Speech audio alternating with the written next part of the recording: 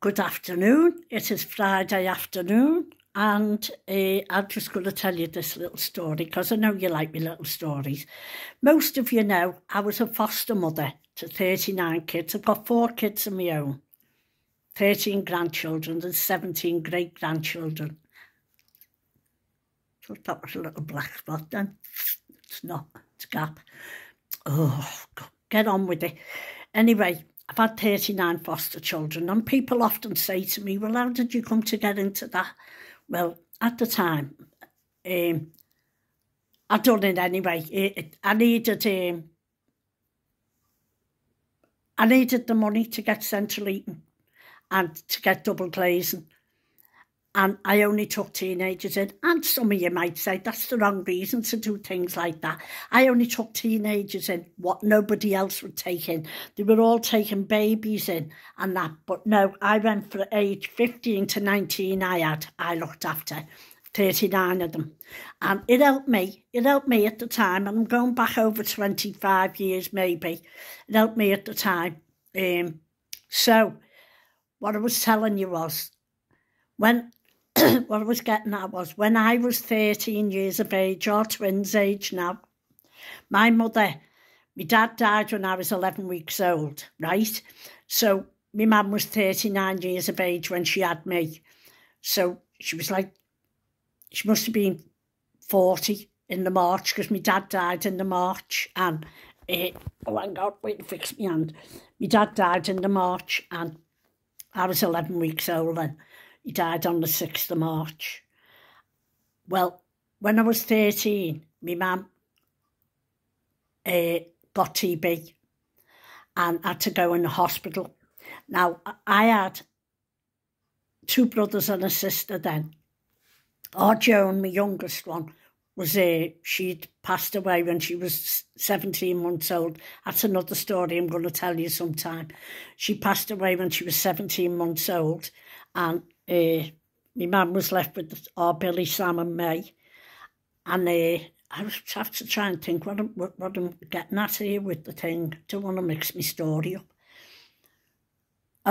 So I had 2 brothers and a sister who were all married. I was 13, they were all married. I didn't get on with the in-laws. I didn't get on with my brother's 2 wives. And I didn't get on with my sister's husband.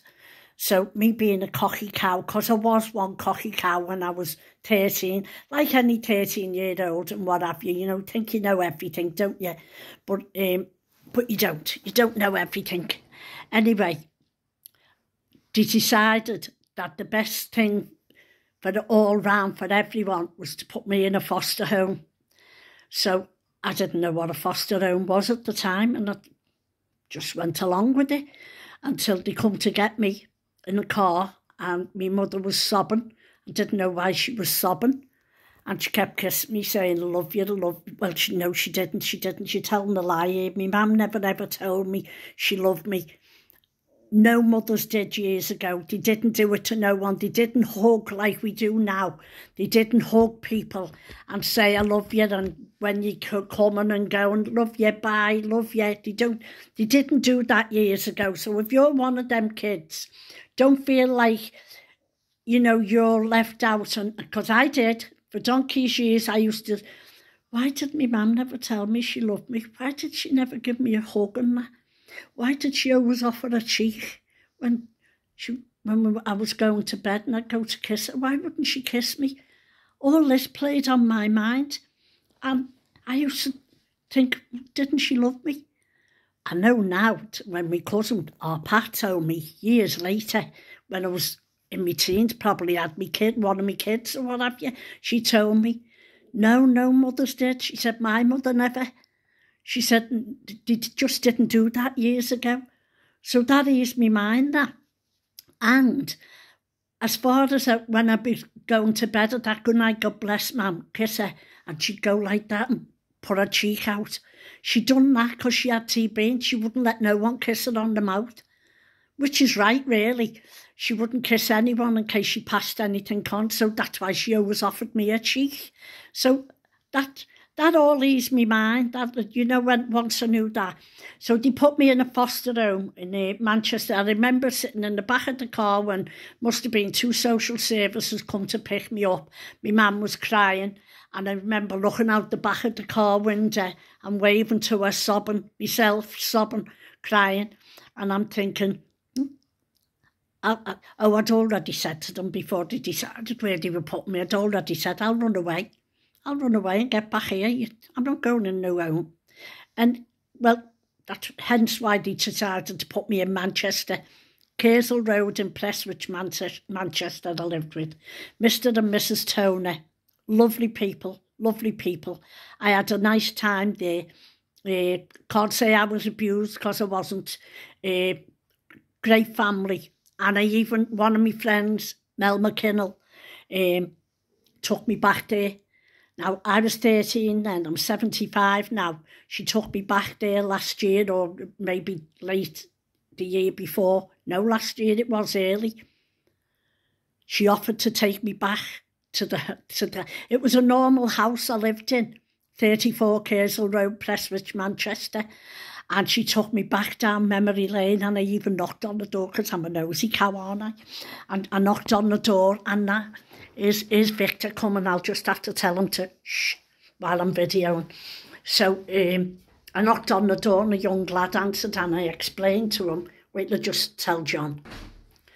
The Robin was there, so he's gone to Freedom Robin. Where was I? So I knocked on the door of the house, and I asked this young lad come out, only in his 20s, and I said to him, the house had completely changed from what I remembered it, because I remember running up. It had its own entry only attached to that house, and I used to run round the back. We never used the front way. We always went round the back, and I always remember we got shredded wheat every morning except Sunday morning, and we got a big fry-up, bacon, egg, tomatoes, beans, the lot. And then we went to church first and come back, and we had a big fry-up. So that was when I was 13 years of age. And I knocked on the door, and I said to the lad, I explained to them, I said, you love? I said, I hope you don't mind. I said, I was in a foster home in this house years ago when I was 13. I said, I must have been 72, 73 or something then. I said, and I've just come back to have a look. And when I was there, it had privets round the front. Well, it didn't have that when I went back. It was all gravel all over the front, and I got my photo took in the front. Melanie, you took me. Thanks very much, Mel, you're a darling. She took photos of me there, and I couldn't believe it. It was that big trip down memory lane, and I remember the Cousins soap factory was behind the house where I lived, and at the bottom of the road was like a little runway, a pathway, where I used to go through there, and there was a stream there, a water stream, but you could drink the water there because it was one of them streams then. And, well, I think you could. Never done me no harm. I think I had many a swig out of it. Anyhow, I used to go up this pathway at the bottom of this Kersal Road, and there was a golf course, I think, opposite, and we used to go to church down this little passageway at the bottom of the road. So I remembered all that and that. So that's why I wasn't scared of doing fostering, because I thought, well, that's similar to what I had to do myself. And they had, I remember there was Frank Toner, Evelyn Toner and Maureen Toner. And I think there was another one. One of them was a footballer. I don't know if it was Frank or what. When I say footballer, not a big famous one. He used to play football. I think there was another brother. I think it might have been Tony or something like that. I can't remember the other one. But yeah, I had a good time there. And my mother was in. I was there for 3 months. And naturally, when you first go there, I'm only 13 years of age, don't forget, and I'd never been away from my mother because my dad died when I was 11 weeks old, so my mother was the only one I ever knew. So I was naturally sobbing a lot, crying, and couldn't console me. I wanted to go home, homesick and everything. Couldn't make me way home because I was in the car that long. I felt like I was in Australia, not just Manchester, up the road sort of thing. I felt like they'd dropped me off in Australia. And anyway, 3 months after I was there, I had my own bedroom and everything in there. we got a letter, because she didn't have phone in the house 10 years ago. Got a letter to say my mother was signing herself out of Delph Lane Hospital, what she was in with the TB. And I was allowed home. I was going home. Oh, I was so happy, so happy. And I always remember the woman next door but one. There was only 4 houses, I think, on this block I was on, in 34 Kersal Road. So the end house, the woman called me in, and she said she had a big jar of sixpences, tanners, we called them, didn't we, sixpences then. So how old was I? What year was that? If I was 13, 1948, 58, 59, 60, 1961 it must have been. And she had a big sweet jar full of tanners, and she said, put your hand in and take as many as you can. So I did. I put my hand in. I was so made. I thought I was rich with all this money, and put it in my pocket, and I was so happy with it all.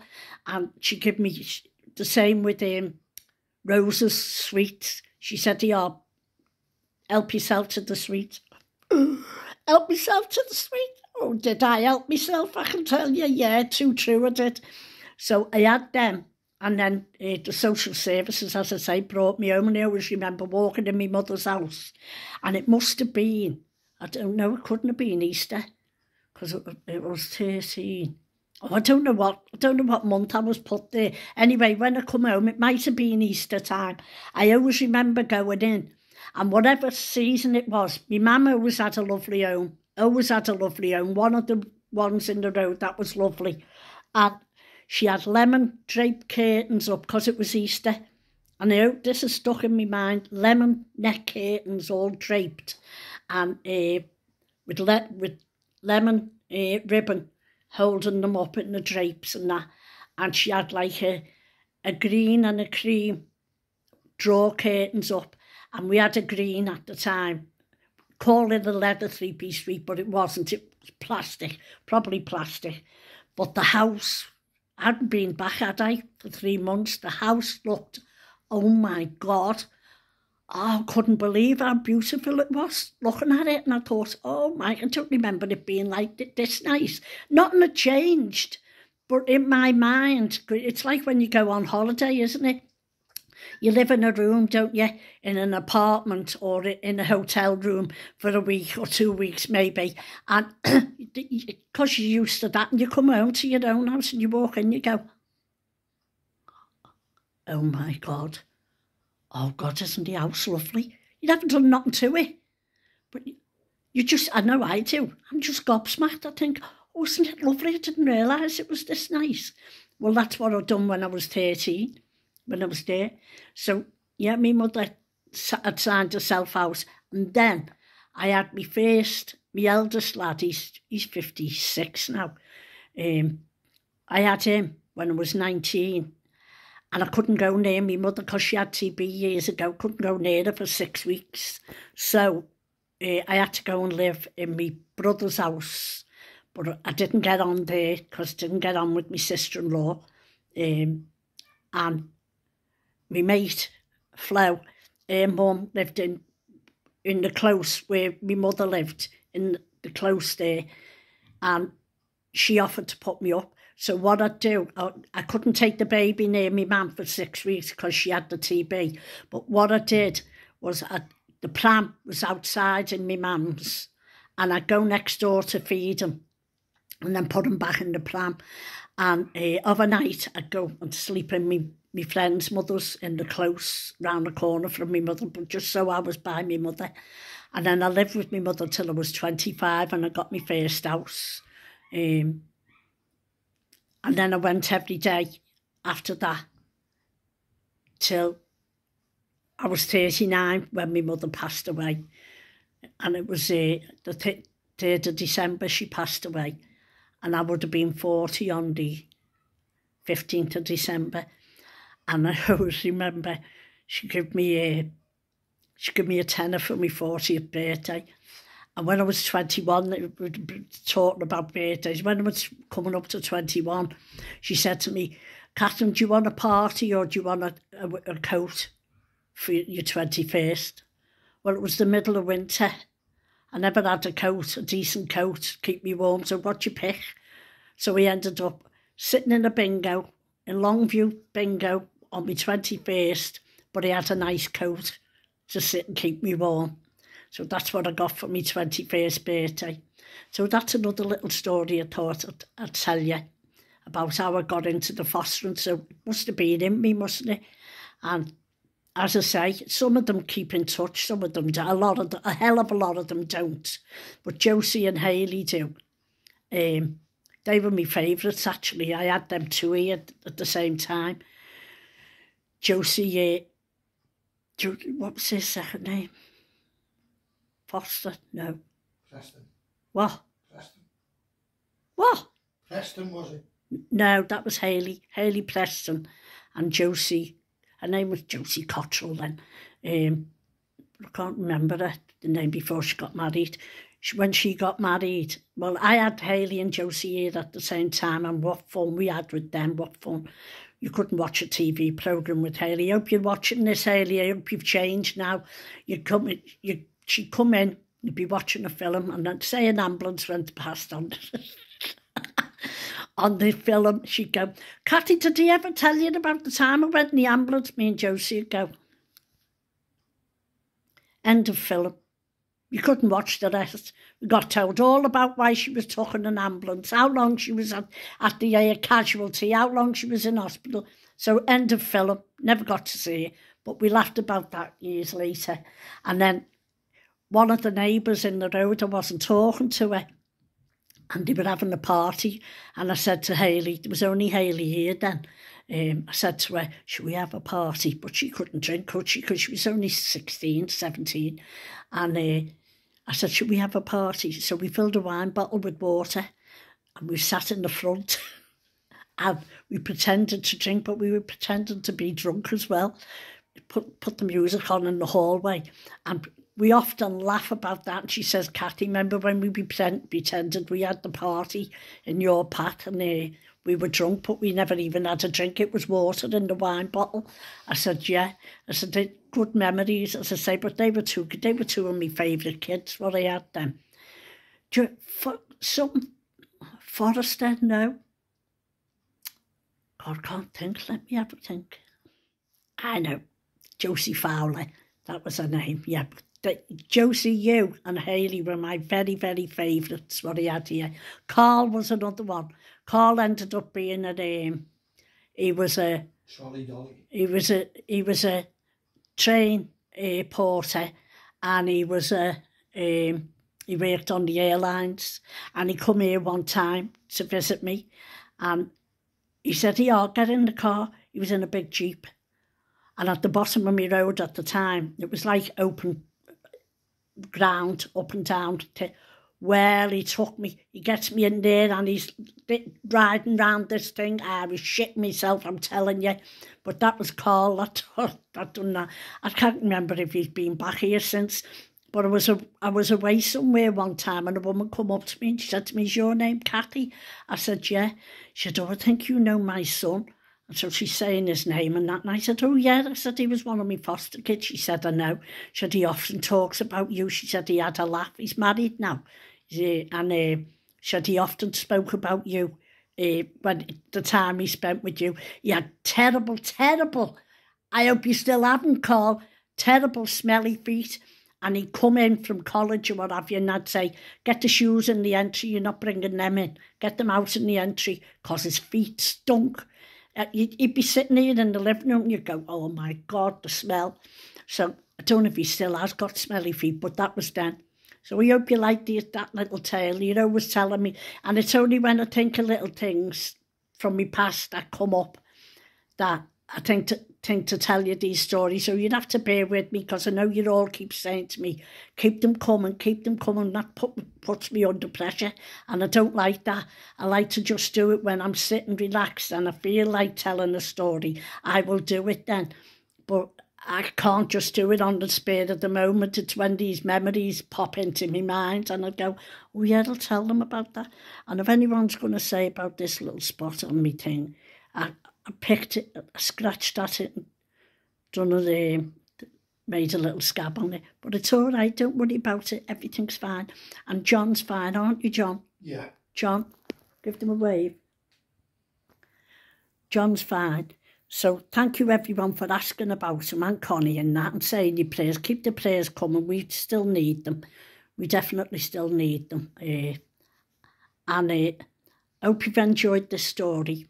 Don't forget, please share it to your Facebook or your Instagram or that to keep the views, because when people comment, as you keep commenting, that keeps it up in the views. When no one comments or you're not sharing it, that it goes down, and that doesn't help me, because I don't get monetized on some things, on all of them. I'm not monetized on every video I put up.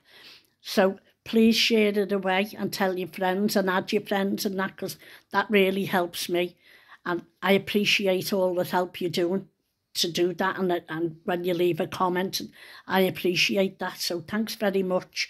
Love you all. I'll go for now, and I hope you like that little story I told you. When I think of another one, I'll tell you it. Bye for now.